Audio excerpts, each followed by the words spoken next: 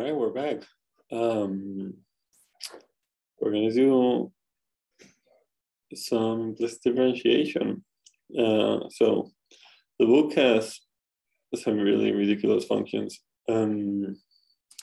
like this one: sine of x plus sine of y equals sine of xy. Now, if you solve for y here, you will get a lot of different answers.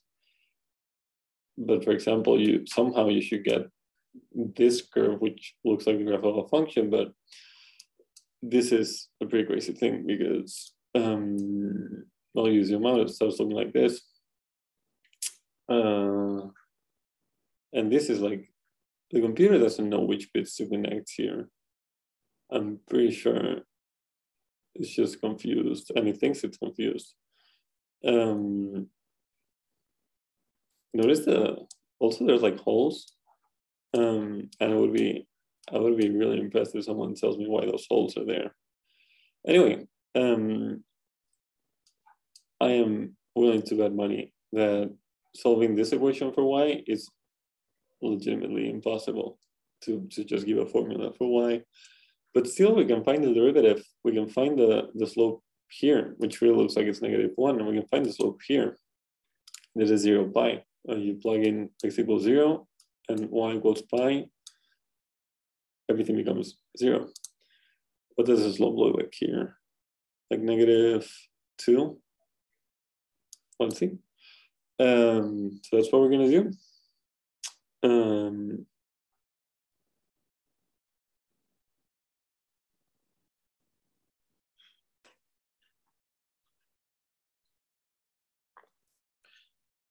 So this is our equation.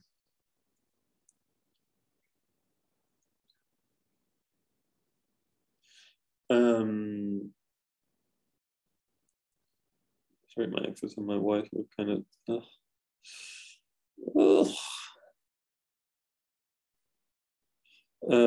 So we're trying to find a formula for dx with respect to y, and then try to plug in 0, 0 and 0 pi.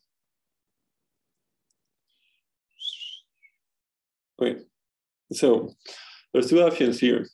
There's solving and then taking the derivative. I have no idea how to do that. So if you do, leave a comment. And the other option is to take that equation and do implicit differentiation, which is what I'm going to do, since it's the only thing I know that I can try right now. Even if I could do the other thing, this is just easier. So implicit differentiation involves two things. Taking an equation and taking the derivative, and remember the chain rule. If you forget the chain rule, everything goes south and you cry. That's step one. Step two is solving for the derivative that I'm trying to find. It's going to pop up because I'm going to do the chain rule correctly. So let's do it. The derivative of sine x respect to x, I know what that's going to be. The derivative of sine y respect to x, I know what that's going to be too, and it's not going to be cosine y. The derivative of sine xy dx. All right, let's start with the easy one. Derivative of sine of x respect to x is cosine of x. Now, here, there's a y there, and I'm taking derivative with respect to x, and that's not going to work unless everything in the function is x's. Otherwise, what is the relation between y and x? I have no idea, because I don't know how to solve this equation. So I have to use the chain rule, which means take the derivative of the outside with respect to the inside, and then multiply by the derivative of the inside.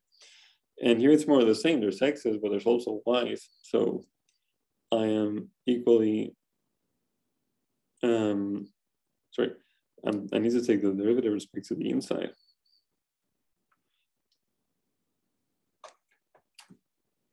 Okay, so there's a cosine there that I don't have to do anything with. And now derivative of cosine of y respect to y, that's easy, it's just cosine. Derivative of sine is cosine. And dy dx, I don't need to do anything with that because I don't know what it is. That's what I'm supposed to solve for later. So that's just gonna stay there. Now, derivative of sine of anything respect to anything is cosine of anything. Cosine. And now derivative of the product of x times y respect to x. Well, I just said derivative of the product. So I'm gonna have to use the product rule, which means take the derivative of one, multiply by the other, and then take the derivative of the other and multiply by one. And the derivative of x respect to x is one. It looks like a fraction. It looks like I canceled the fraction, but I really didn't. I swear I didn't. And derivative of y respect to x is again something. I don't know what it is.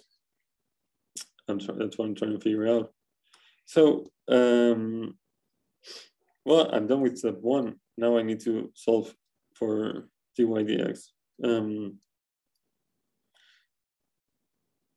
That's what I'm going to do next. So it's always going to be just multiplying stuff and then add up with other stuff. So there's not going to be, like, you're never going to see dy dx in a square or in a sine or in an exponential or logarithm. If you see any of those, something's got really bad. So really all you need to do is take the terms that are added together with dy's dx's, put them on one side, take the other terms, put them on the other, and then divide by whatever is in the way. But before I do that, I'm going to distribute these brackets out.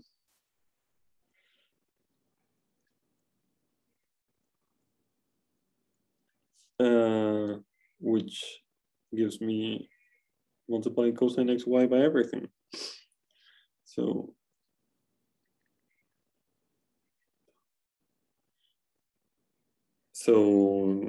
now it looks like what I said. There's stuff that has no dy dx, and there's stuff that is just multiplied by dy dx. And I'm gonna put one of those on one side and the other sort on the other.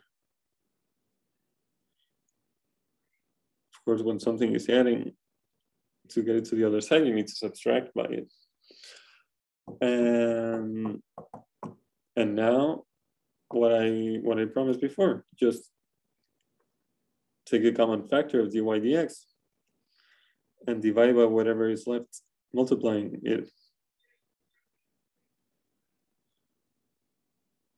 So dy dx, dividing that out, is cosine of x minus y cosine xy divided by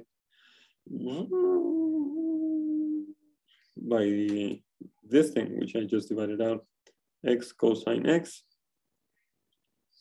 minus cosine y. All right, hopefully I didn't mess it up.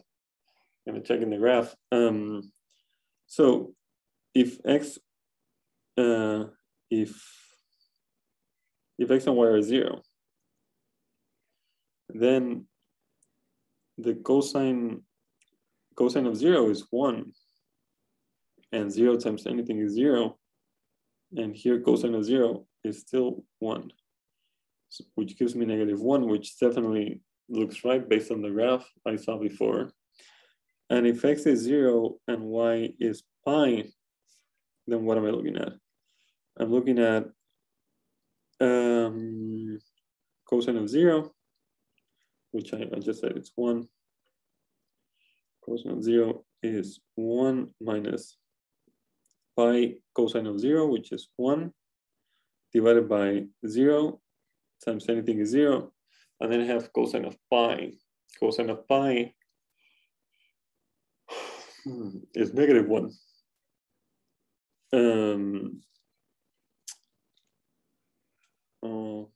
Right. Pi is 180 degrees,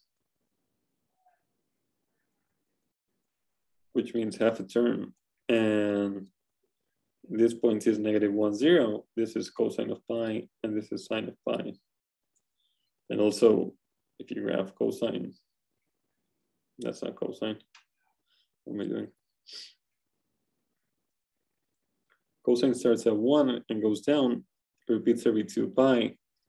And after half of that, it's then half the spin around, which means it's at the lowest point since it started at the highest point, which means that the cosine is -1. So cosine of pi is -1, which means that there's a minus here, which makes this +1. So this is 1 minus pi divided by 1. All right, well, let's see. See if I messed it up. So what I said, let's write it down. The computation said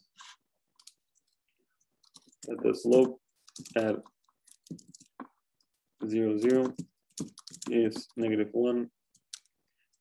And we also got that the slope at 0, pi is pi minus 1. 1 minus pi, sorry. That's what we just got. So what is the line? So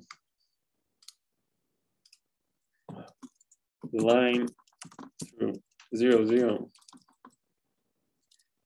0, 0 with slope -1 is this equation. In fact, I mean, I could just, this was fantastic. I can just go, no, I guess I can't do that.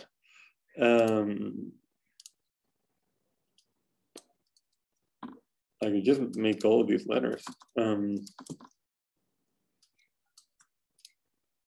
The line through AB is y minus the A value equals x minus the x value times the slope. And if I said the slope is -1 and A and B are 0, that is the line I was trying to see. So it looks hella tangent. I think we won. I think we got the tangent line. I think we did a fantastic job. I still have no idea what formula this function has. It looks, well, I mean, this piece that I'm looking at looks like kind of like a wave that gets shorter and shorter. It's just surrounded by crazy stuff.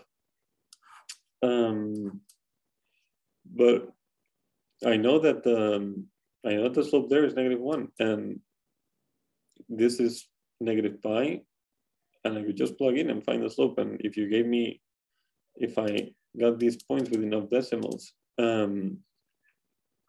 I could also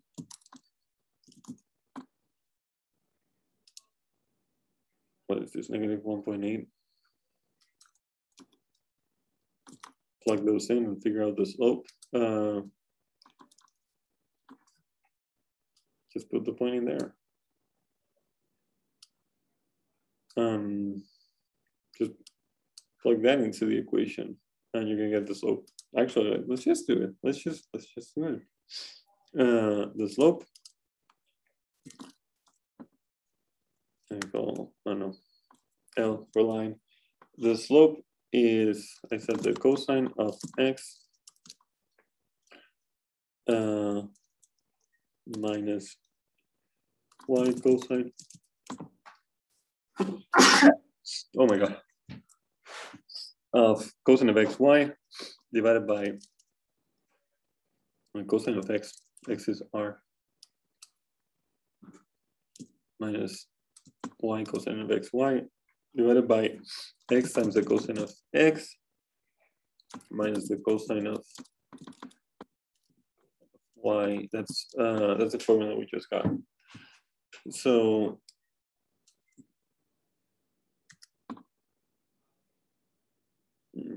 copied it wrong.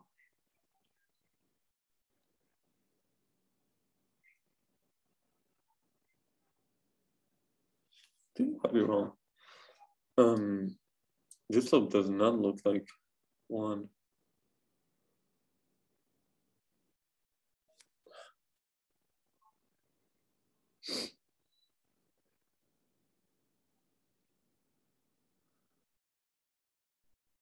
All right, let me check. And here's where I went wrong. I had cosine of xy here. And here, I just completely forgot that I had a cosine of xy. So there's a cosine of xy. Oh, not there. Ooh. Oh. There's a cosine of xy here, which makes this corresponds to here. And then I divided, which means that I missed this y. Like for me, I was making x equals 0. So nothing changed here and here. All right. Honestly, if you did that, if you did a problem like this and you made that mistake, or you just copied something wrong, you get all the points. Because obviously I understand that that can happen. It's one thing to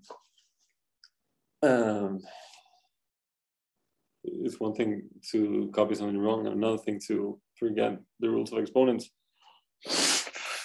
All right. So what I was saying is, if you move the points here, you get something that looks very reasonable for the slope. And actually, I can take this point, x and y, put that into I have the coordinates of the point, and it has the slope, and it's stopping me from drawing the line. And it sure does look tangent. If I manage to put the blue dot on the curve, wherever I go, it looks tangent. For example, I can make r equals 0 and s equals pi, and that makes it the tangent. And if I put it here, it looks tangent. If I put it here, it looks tangent. Everywhere it looks tangent. Even, oh, here it goes really insane. So there you go, that's it. We did a derivative. And they're all the same. They're all, I mean, really, if you know how to do derivatives and you don't forget to do the chain rule, you know how to do this. All right, have a good weekend.